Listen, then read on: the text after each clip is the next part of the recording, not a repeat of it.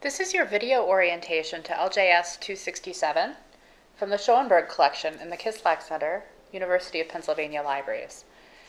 This manuscript is interesting for a lot of reasons. I think I really like it. It was written in northern Italy in 1409. There is a note in the book that tells us this. It's been rebound, so it was bound in the 18th century.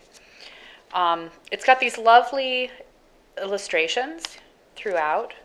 The text is a combination of a lot of different types of texts, mostly in Latin.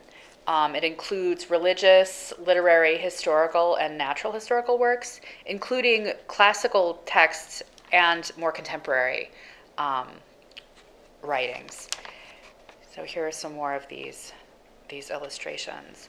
In addition to the illustrations, here's another one. This is one of a scientific manuscript, so he's probably got urine or something in his little thing.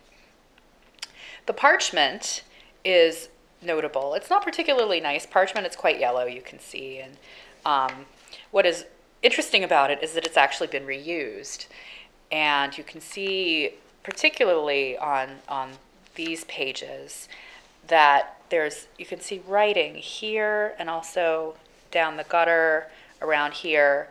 So the parchment was originally a much larger manuscript. You can tell it was a two-column, at least two columns, probably two columns, that were washed or scraped and then cut down to the size needed for this book, and then this other text was written on top of it.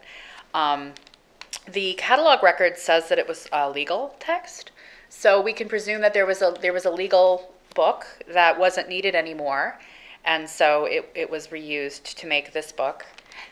The book is pretty much all in the hand of one person. His name appears several times in the book. So this was something that he wrote either for himself or on spec from someone else. When someone reuses parchment like this, it's called a palimpsest. That's the term for reused parchment.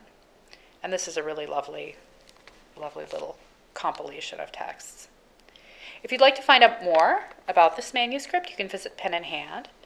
There are high-resolution digital images of every page, along with a complete description of the manuscript. And this has been your video orientation to LJS 267.